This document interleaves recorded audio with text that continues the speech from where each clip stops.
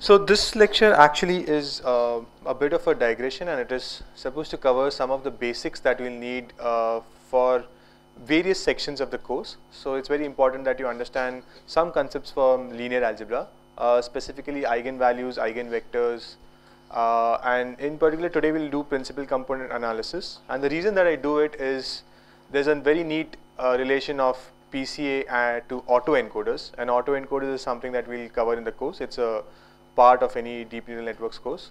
And singular value decomposition is something that we'll be using when we learn word vectors. Now word vectors is again something very important. I can do the non-SVD version of it where I just talk about what word to vec is, but that will not give you the same, probably not the same interpretation as if you start from SVD and then reach word vectors, right? So that's why I'm covering these basics. So how many of you know eigenvalues and eigenvectors? Very embarrassing question. Okay. How many of you absolutely hate eigenvalues and eigenvectors? So let's see if we can change that today. Okay. I mean on the positive side, right? Okay. So what happens when a matrix hits a vector? So most of you, a lot of people that I talk to, right, actually think that eigenvectors are the villains of linear algebra. It's very hard to understand them and so on. But today I'm going to make a case for they're not the villains, they're actually the superheroes of linear algebra. So that's what the lecture is about, okay? So what happens when a matrix hits a vector? Transforms it, right? So actually what happens is that it strays from its path, right? So this is the original, okay, that's what this is. This is the original vector x, okay? And now once I multiply it by ax, that means if I do the transformation ax, then I get a new vector, and two things happen, right? One is the direction changes, which is obvious, and in many cases the scale also changes. That means the vector might get elongated, its magnitude would increase or it would decrease, right? So if you really think about it actually, right? So matrices are the real villains of linear algebra, right? I mean, just look at this vector, it was minding its own business, going along its own direction. A matrix comes and hits it and completely changes its world, right? I mean, it just throws it off path, increases the dimension or slows it down or whatever, right? So they are the bad guys. Now for every villain, what do you have? A superhero, right? So what is a superhero corresponding to a vector? What does a superhero do? No, that's a very linear algebraic. I am talking about comic books, right? This is a very linear algebraic answer. It stands up to the villain, right? Okay, and that's exactly what eigenvectors do, right? They refuse to change their path.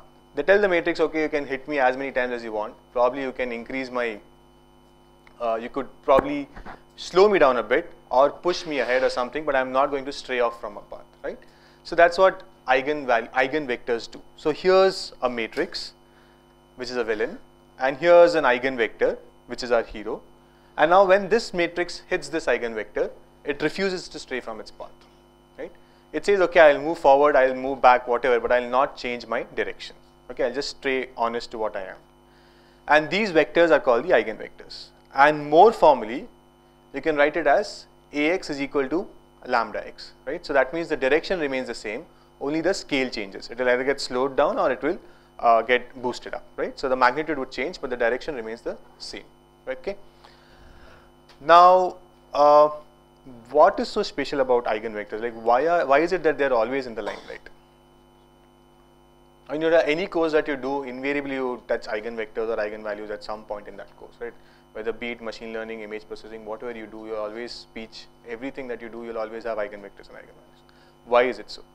Because it turns out that several properties of matrices can actually be explained away by looking at their eigenvalues, right? So if I look at a matrix, I'd probably not be able to comment much on it, but if you tell me something about the eigenvalues, I can say a lot of things about the matrix. And there's an entire field on this, right? This entire spectral graph theory, which looks at properties of Laplacian matrices and comments something on the properties of the graph and so on, right? And that's just an example which we don't care about.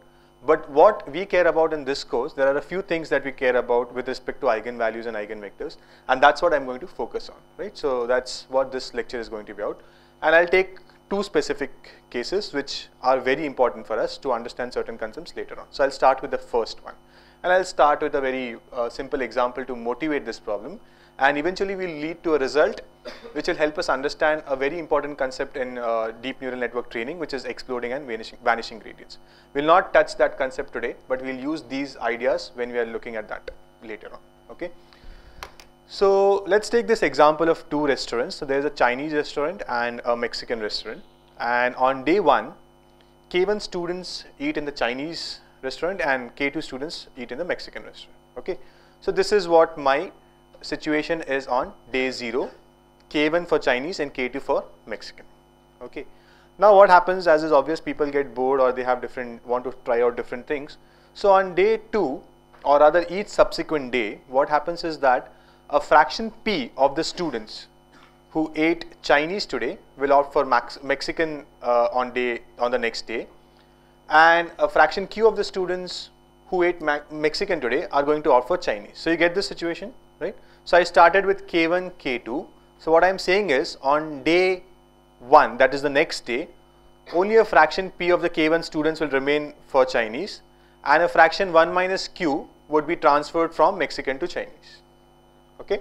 And similarly, only a fraction Q of the students would again stick to the Mexican food, and a fraction 1 minus P into K1 would shift from Chinese to Mexican. Is the setup clear? Okay. Can you write this as a matrix operation? It would be a matrix multiplied by a vector, right? Can you tell me the vector? K1, K2, and the matrix is then obvious. Okay. This is what it is. And I'm saying that this happens on each subsequent day, right? So every day now this keeps happening. So on day 1, I started with say 180, and now day 2 it changed to something. Again day 3 it will change something by the same fraction. Okay. Now let me call this as matrix M, and this is of course V0, right, by definition as we decided. Now what would happen on day 2? What would V2 be? M applied to V1, right? And which would be M square applied to V0. I'm just substituting the value of V1, which is M into V0. In general, on the nth day, what would happen? M raised to N into V0. Okay. So you see that the number of customers in the two restaurants is given by this series. You had V0, then M into V0, then M square V0, and so on up to M raised to N Vn. Okay. You see how the number of customers is changing. Now, and this is how I represent it as a state transition diagram. Right. So I had certain numbers on day 1, and it changed with the probability P. They will stay back. With a probability 1 minus P, they will move to the next or the different restaurant, and so on. Right. And now this, though a very toyish example, can you relate it to many things in real life or many things that you will take in decision making? Right. That you are, so even if you are playing a game, for example, right, even if you are playing Atari games or something, you are in a certain state. Based on some action that you will take, you will move to a different state, and so on. Right. So these things happen in various real world applications. Right. There is a certain state. For example, even in stock market prediction, you are at a certain value of a stock, it might change to a different value, right? And these values you could just say them as high, low, or neutral, right? I'm not going into the actual numbers.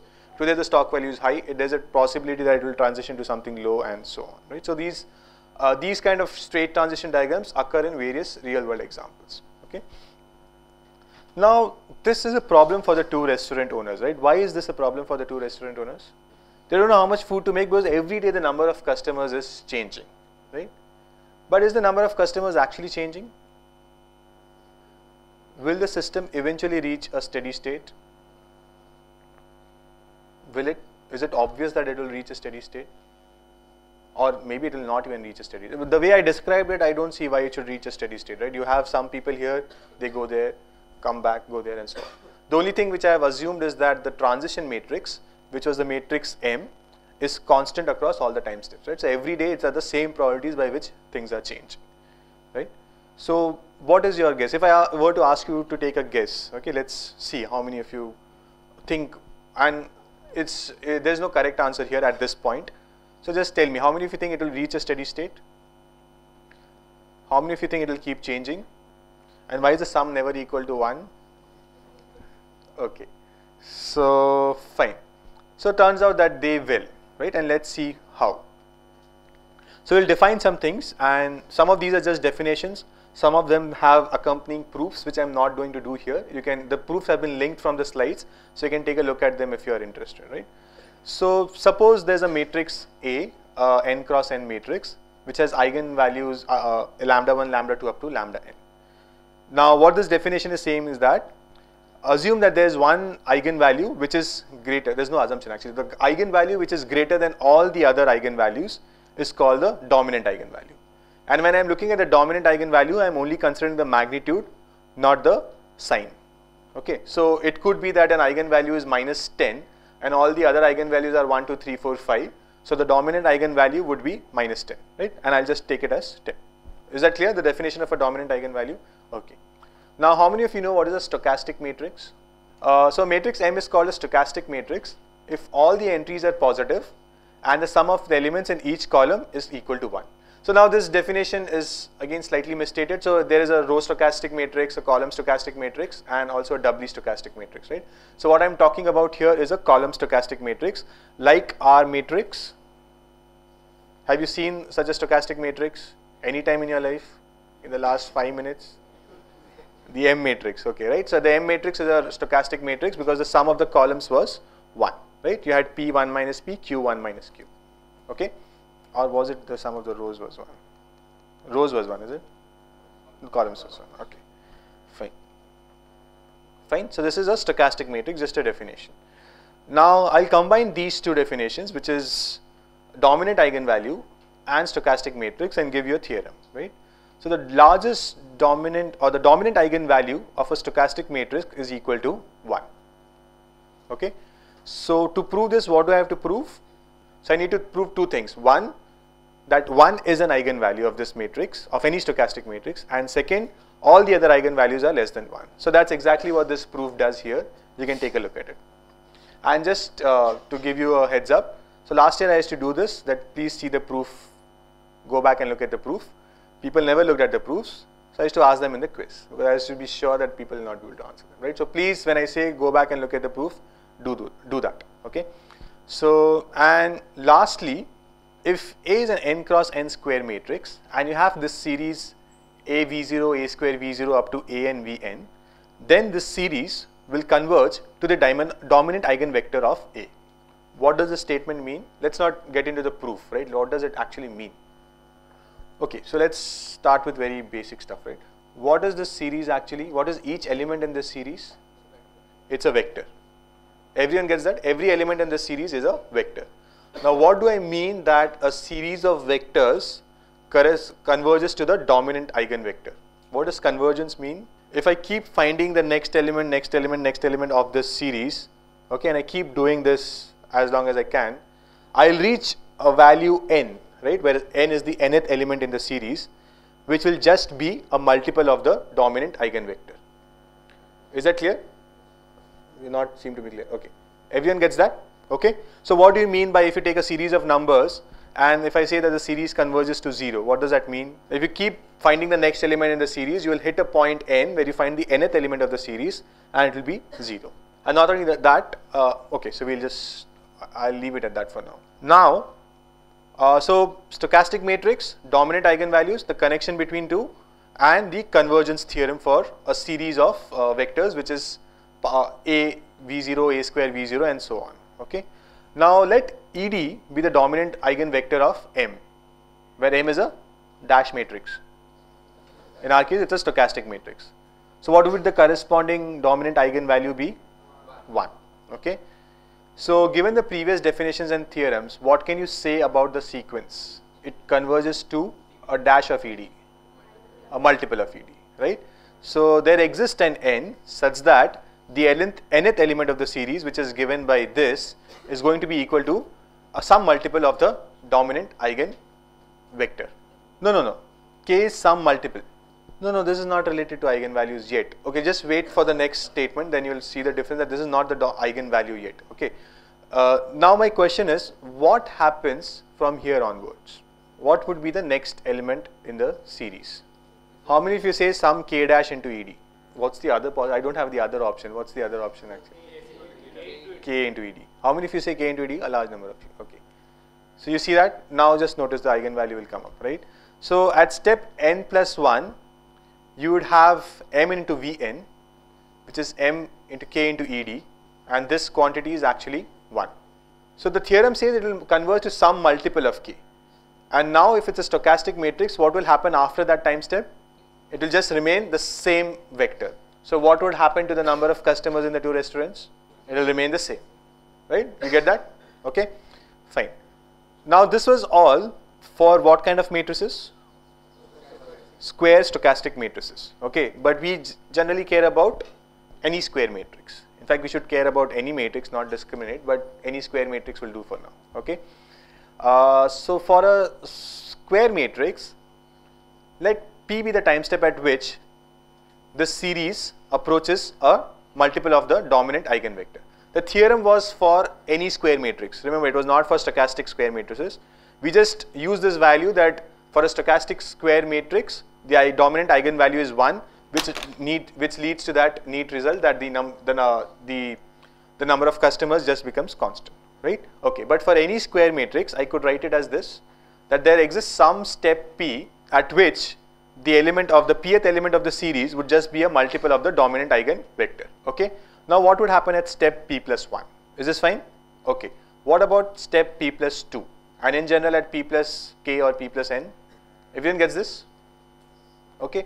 So now, can you tell me what does this, knowing this dominant eigenvalue, tell us about this series? When will it stabilize actually? When lambda is equal to 1. That's the case we already saw. If the dominant eigenvalue is greater than 1, what would happen? The series will explode. And if it's less than 1, what would happen? The series will vanish. Okay. So this is an important result that we'll use when we are discussing exploding and vanishing gradients. So we'll see that in the case of something known as recurrent neural networks, you end up with something of this sort, and then I'll make some comments on that, right? So that's where we'll be using this. This will come probably 6, 7 or maybe even more lectures down the line, okay?